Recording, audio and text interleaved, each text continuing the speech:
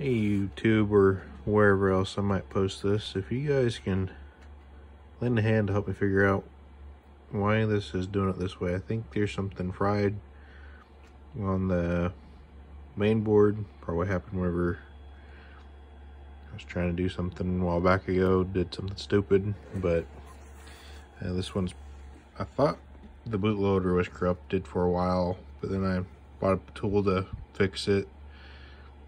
Wasn't 100% sure if it did until I started noticing that if I jumped the 3.5 or 3.3 volt to the RST port on the SWD pins, that it boots up fine.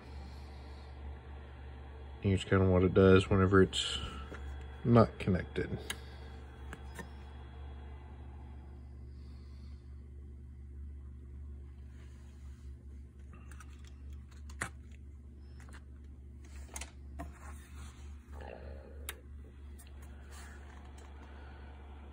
Gotta let it boot up, or attempt to boot up.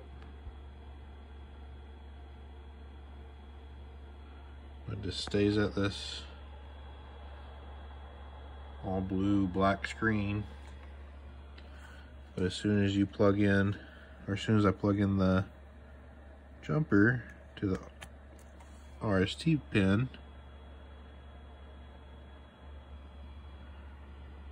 it starts to have some activity and comes to life.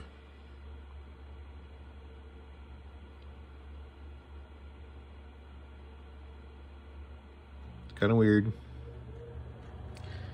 Guess this is a workaround for now, but I don't know how much I want to trust this board. Might run it for at least a little bit on my Solidoodle that I'm overhauling until I can get a new main board for it. So yeah, fun times.